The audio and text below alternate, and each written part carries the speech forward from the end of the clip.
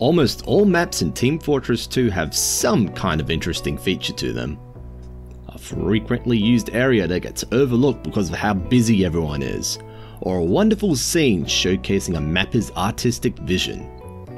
Here's a video dedicated to these spots. While it doesn't apply to every map I'll be talking about today, while making this video I was reminded of Errant Signal's video about social spaces in TF2 compared to its then competitor Overwatch. I bring this up because I think it's these spots that make the maps of TF2 so unique, be it an official or custom map. But today I'll be focusing on the maps in the game. If I looked at the custom maps as well, I could be here all year and more. I asked on Twitter and YouTube for some recommendations and got quite a lot of responses, so thank you for all the feedback. Sorry if I missed your comment, there was so many to go through. A lot of people mentioned the resupply room in 2 Fort in the 2 Fort basement. It is a bit of a curiosity. It's a tag along from the days of Team Fortress Classic and Quake Fortress. I guess it's part of the soul of the map. Another spot brought up is the sewers. Many wacky hijinks have occurred in these sewers over the years. The aforementioned social spaces definitely apply here.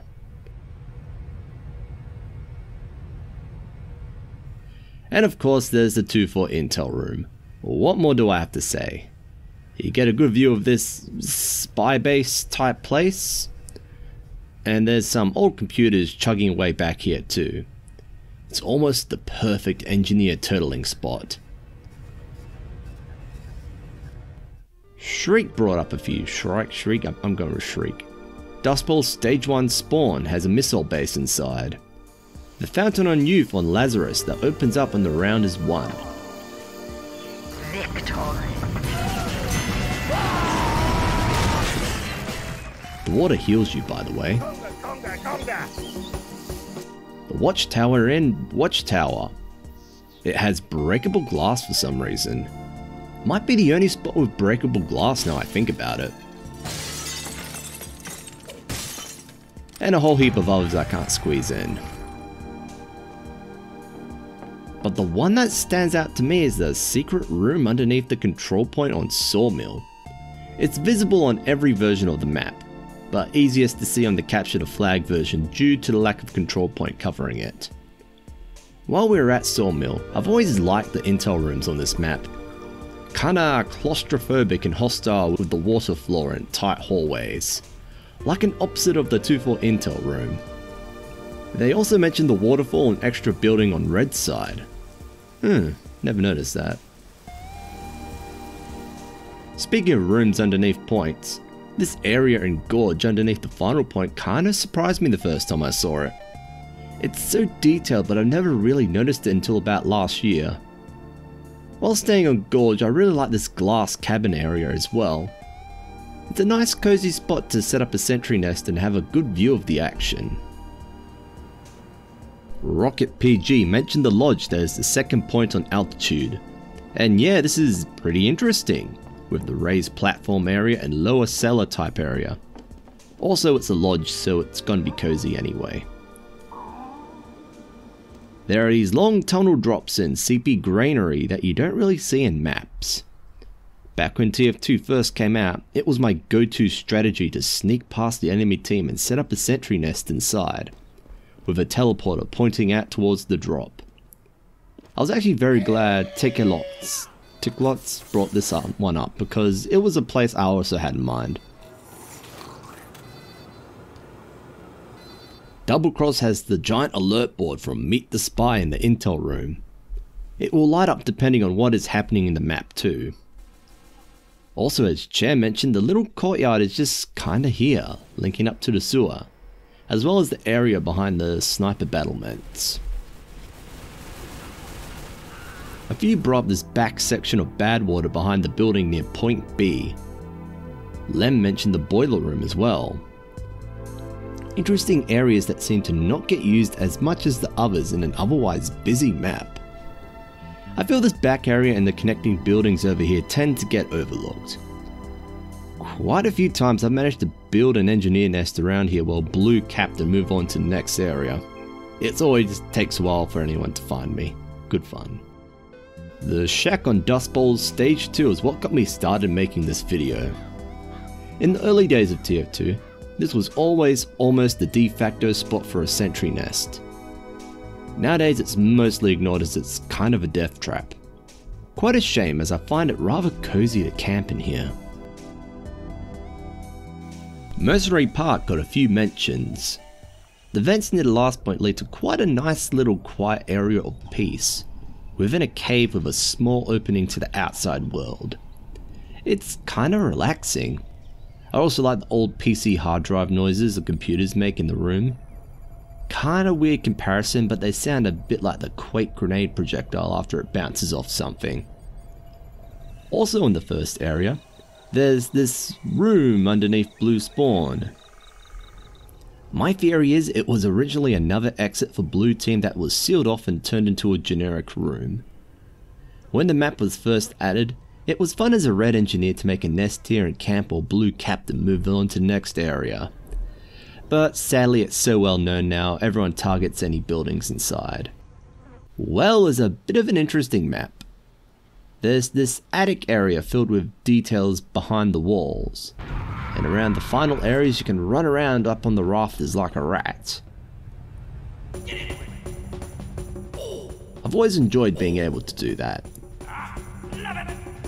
There's also a lot of water passages, something you don't see super often in TF2. Bullhammer 59 brought up Koth King's underground areas and side street buildings. It's truly a map you go offline and just soak it in. This also applies to District.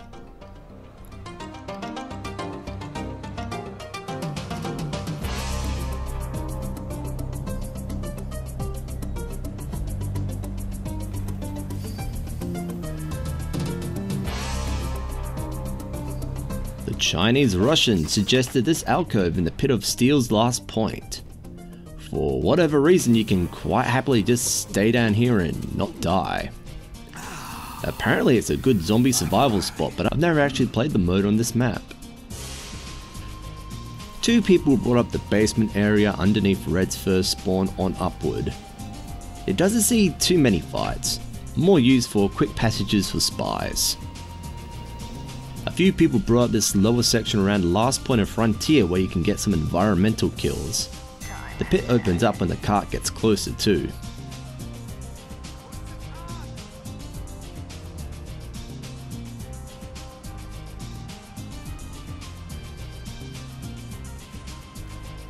I also like the side path near Red's second spawn that closes up after Blue caps the nearby point. Sadly, you cannot place buildings here after the point is captured.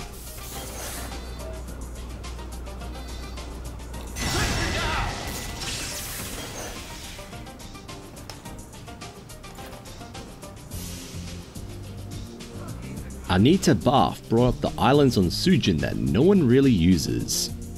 They're just kinda here and you can stand on them. And the meadow around Swiftwater's Point D. Speaking of Swiftwater, a few others brought up the nearby garage with the sniper deck and one-way door. I guess it feels a bit safe here if you're on the attacking team. Also sometimes a train goes past nearby and I love trains.